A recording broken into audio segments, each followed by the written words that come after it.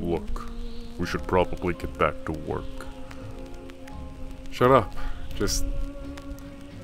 let me catch my breath. Buddy, we've been sitting in this mud since time immemorial.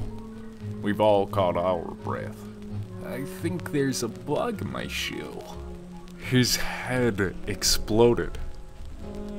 It was his own fault.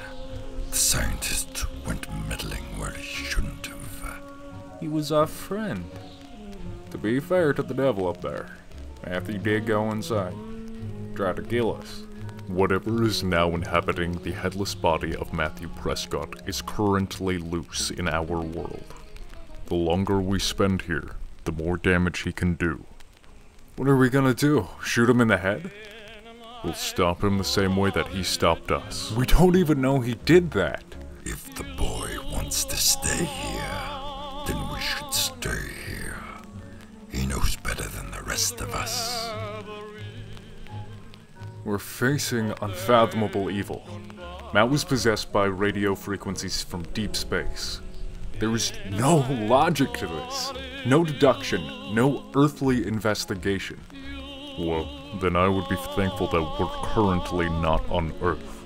Yeah, maybe it's better here, in the mud. At least here our friends' heads don't explode. Stevie, we don't have any friends here. Do you remember where we were last weekend? Yeah, we met Norma at the Dino Diner. It went well. Our life puts her in danger. She's better off without us. But we like her. Selfish. Enough. Our romantic interest in Norma is currently not important. The fact is that Norma is already in danger. Everyone on Earth is. There will be more taken. More Matthews. What if we're not good enough? Nobody ever is. But we push on anyways. To be strong is to fight for love itself in every waking moment. To take things one step at a time. Alright. Just have to find a way out of the swamp first.